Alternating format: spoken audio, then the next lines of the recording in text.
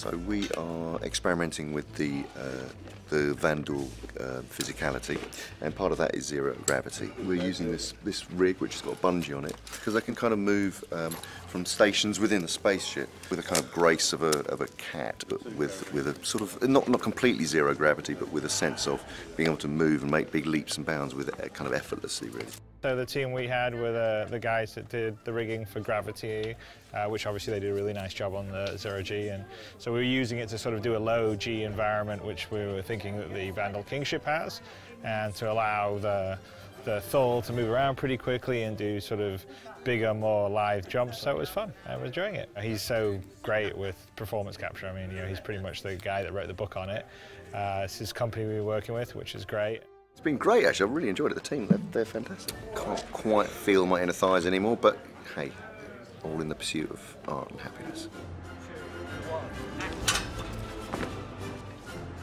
So we have Andy Serkis playing the Thul, who ultimately will be the sort of main antagonist, and then we have Patrice. He's playing the Thul'Óqquray, who is the leader of the clan.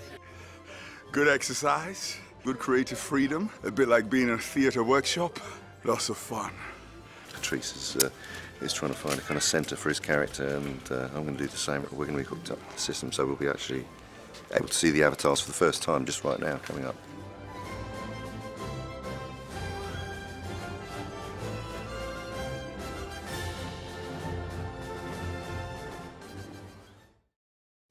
Right now, you can actually see my character drinking a cup of tea.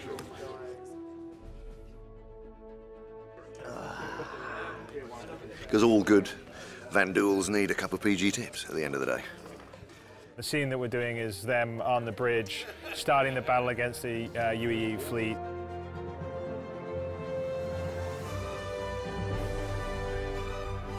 It's a piece of plastic piping covered with markers and green tape, which represents a very symbolic ceremonial sword of the Vandul. This is the heart of your ship. So it's sort of like in, chunk, so it can be, and everything's going to start powering up. It will look slightly more glamorous, dangerous, and powerful than it does at the moment.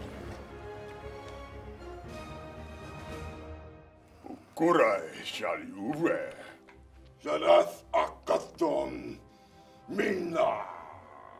Both Andy and Patrice weren't speaking English, obviously. They were speaking Vandal, which is a made-up language, but a proper language that was created by Britton Watkins, who's a sort of specialist in creating languages and actually does it for film. So he's most recently been doing the last couple of Star Treks.